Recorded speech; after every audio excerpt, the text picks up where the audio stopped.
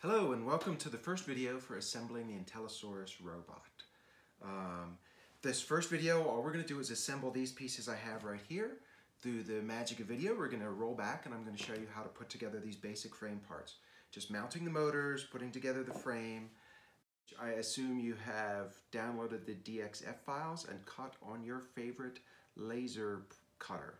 The whole design is made to be cut out of 3mm acrylic, also called often 1/8 inch acrylic.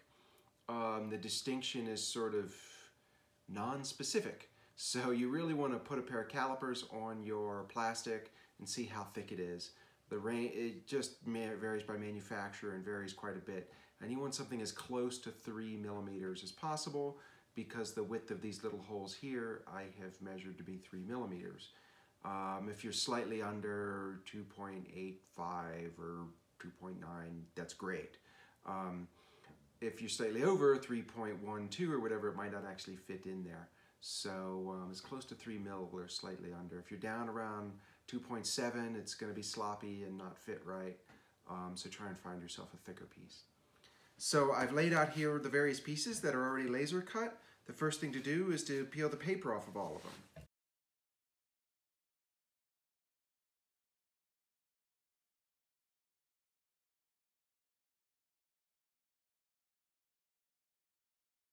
I have chosen clear acrylic, as you can see. The robot behind me, I used black acrylic for the main body parts. You can use whatever color acrylic you want for the body parts. I do think the stand looks best in clear. So I'm going to assemble the stand first. It's got these etch marks in it that you want to be able to see pretty clearly, and we'll get to that later. And I just think a clear stand looks better, but it really can be any color you want. So to assemble the stand, this is sort of a old technique where we use bolts and nuts to assemble the pieces together.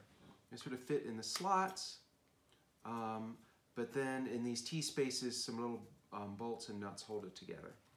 These are M3 by 10 mils. Everything in this project is millimeters as opposed to inches because I find it easier to source anywhere in the world. And you can still get metric stuff in the US, particularly in these small sizes.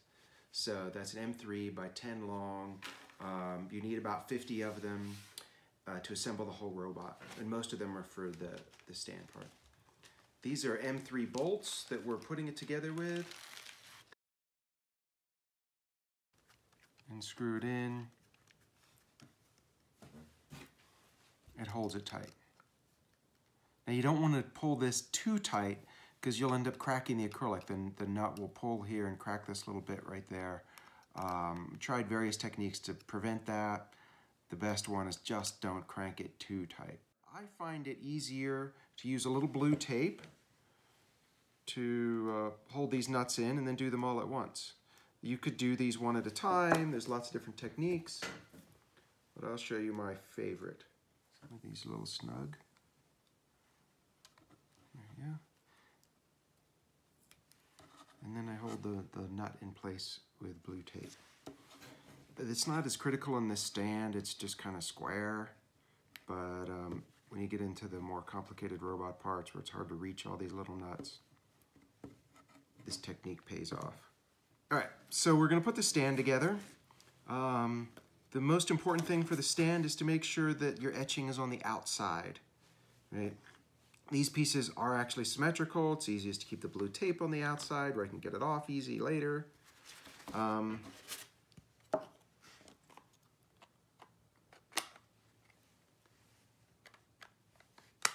I fitted the stand together. Remember, the etching is on the outside. It looks sort of a mirror of each other. And then I can just put the bolts in.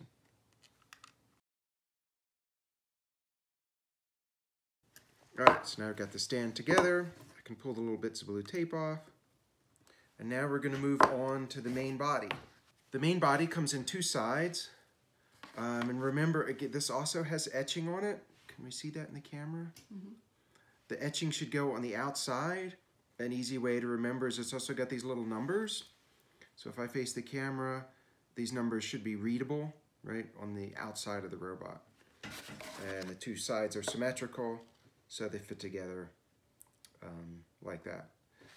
Before you start assembling, you probably wanted to glue. There's this extra little piece here that you can see is sort of an extra layer that I just glue on top.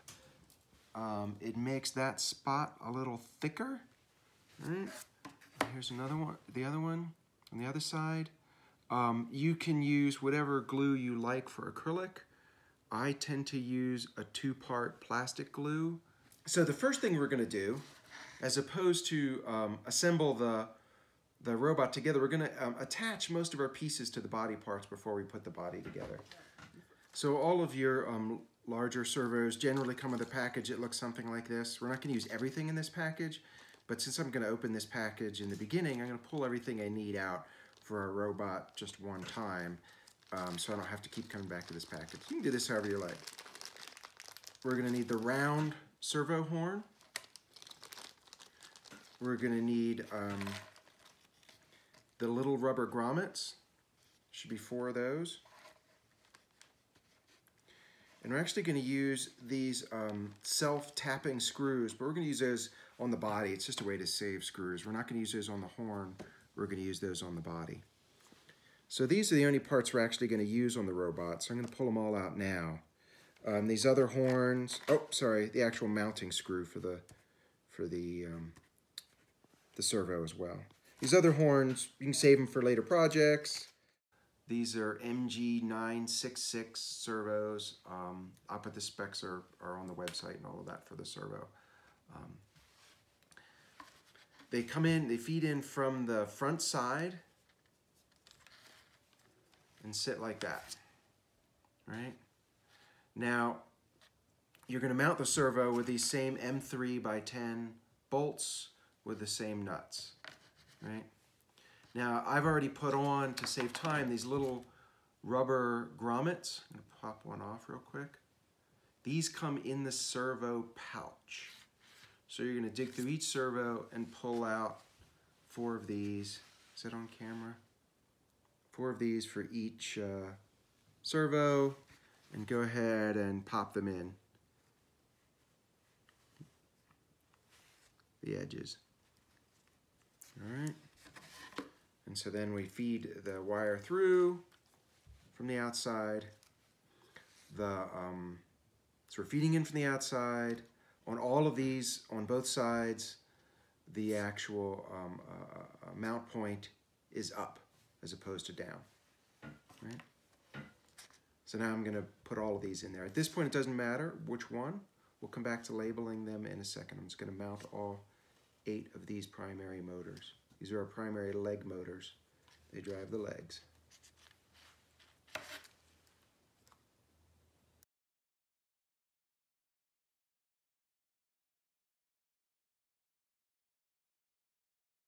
So I've got all 8 of the main motors mounted on the main body parts.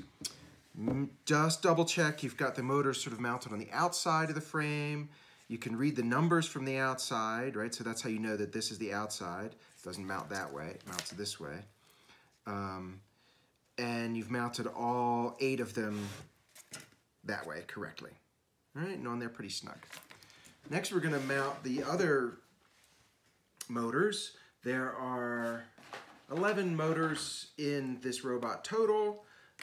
The first thing we're gonna assemble is the neck. The neck uses these 2 little pieces here. You just have to recognize them.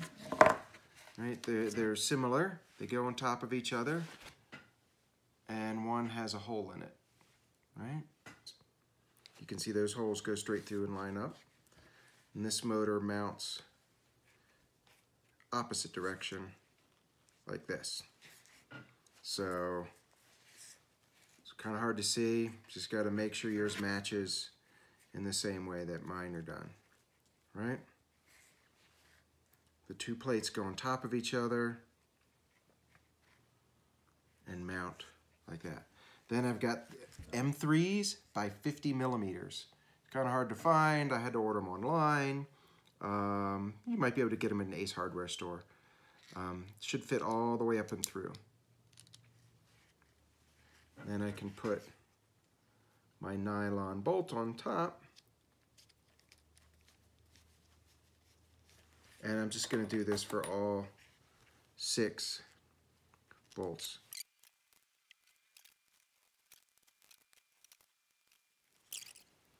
All right, a couple of things to note about this assembly. I have put the bolt heads on the bottom near this mount. It's going to mount this way. It's just because I know I have all the space. The heads take a little bit less space against the robot. There's plenty of space on the top, so I've put the nuts coming up high. The second thing is when as I assembled this, I did it kind of loosely because the 2 motors, I've rotated them. They're not exactly the same dimension in both dimensions, and so I want to tighten this side down first. All right. So now I've made this side here tight because it's the longer side, and now I'm going to come over and tighten these others down. What's going to end up happening is I will bend this acrylic a little bit, and that's okay. It'll get a little more snug, right? I think you could probably crack these. If you tighten those 2 bolts down, you know, really cranked them down, you could probably crack this acrylic, but my guess is you don't have to worry too much about that, right? I've also just kind of made sure that my mount is centered in this hole down here before I tighten it up good. Then I'm going to grab each nut with the trusty needle nose and give it a good tighten. All right, so that is the neck mount. All right, I'm going to set that aside for a second. And we have one little motor.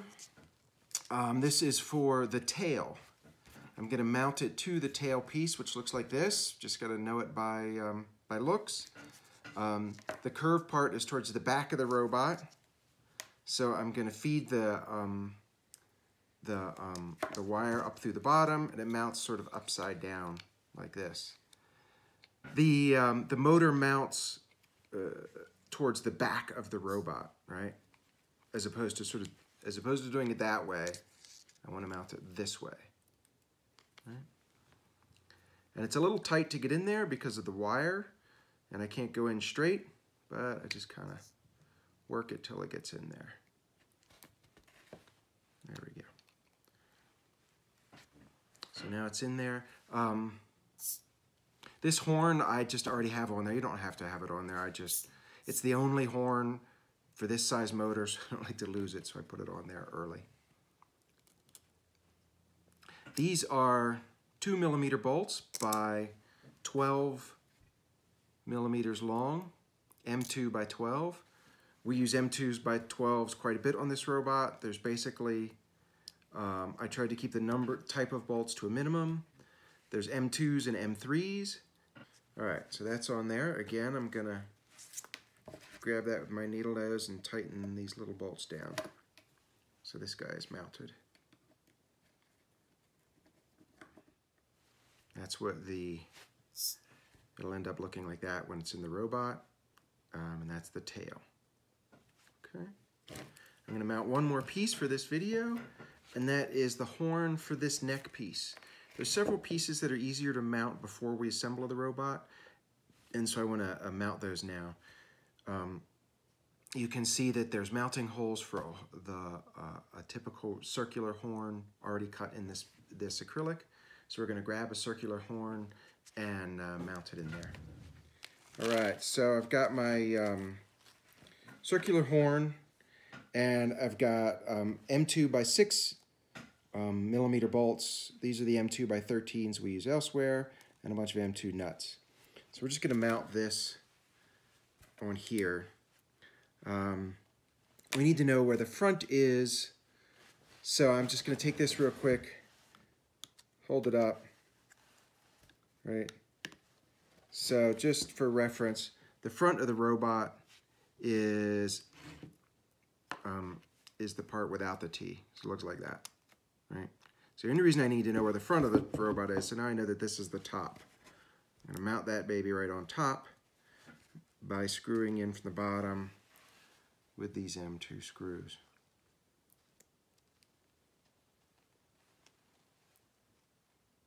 Now I'm going to use these M2 bolts to self-tap as opposed to the other self-tapping ones. It's a little bit harder, but they also stay better. So I'm forcing this in and tapping the plastic with it. Right. That's why I'm squeezing so tight, because it's tapping into the plastic. So that bolt has come through. There's enough space for a nut on top of there. If you really didn't want it self-tap, that was just too hard, you could drill these holes out and then put a little M2 nut on top of there. I would actually put, in that case, some blue Loctite just to make sure it stayed on there, because that's something that would rattle off. I tend to use the plastic. Self-tapping the plastic, it doesn't unrattle.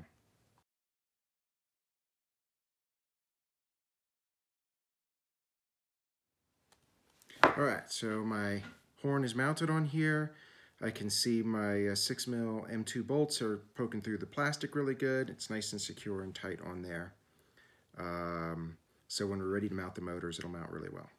Next time we will mount electronics onto the frame pieces, start wiring some of those together, and then actually assemble the frame together.